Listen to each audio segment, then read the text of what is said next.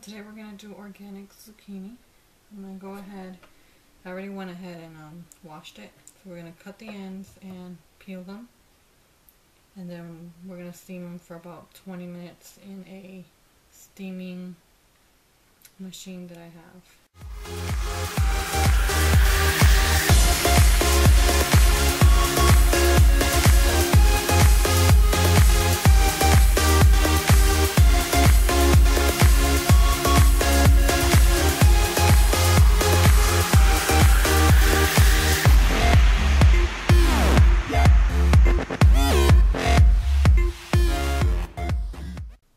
After you cut them into circles, cut them in smaller pieces so it's easier to grind into the baby bullet.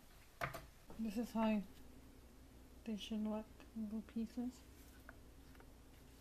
I'm going to go ahead and put them into my steaming basket. Now I just bought this from Walmart. It was about 30 bucks, this steamer, and it also does other things. So you put 2 cups of water into your steamer, put the steaming basket on top.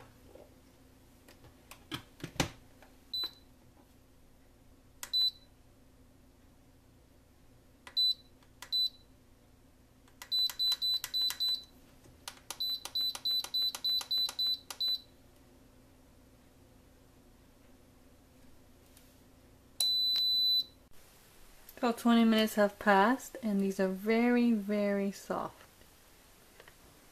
So soft. So we're going to go ahead and grind them up with breast milk and the baby bullet. So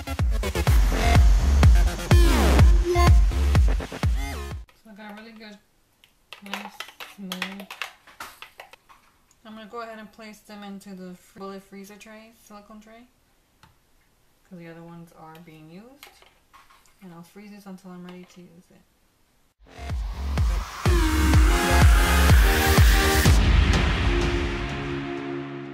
So with the one squash, I did 3 full servings of baby bullet, which is 2 ounces. The bigger the squash, or the bigger the zucchini, it's still a squash, but the bigger the zucchini, the more you're going to get out of it. And if you do it more water, you'll get more. So I'm going to freeze these, and you can freeze them for a couple hours, like 5 to 6 hours, or you can leave them overnight. Hello, it is the next day, and I'm ready to take out the zucchini. So all you're going to do is wiggle, so it's easier for them to come out.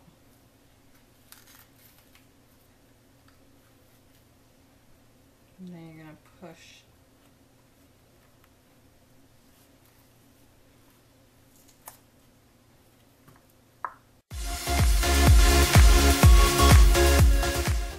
From experience, I found out if you do fill them as far up as you can, it's easier to push them out.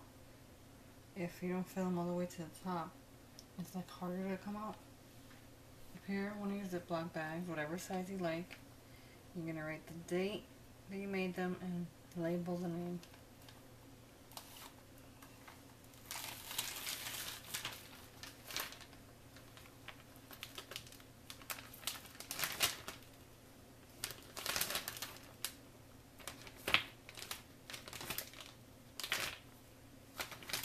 You're going to try to do this as airtight as you can.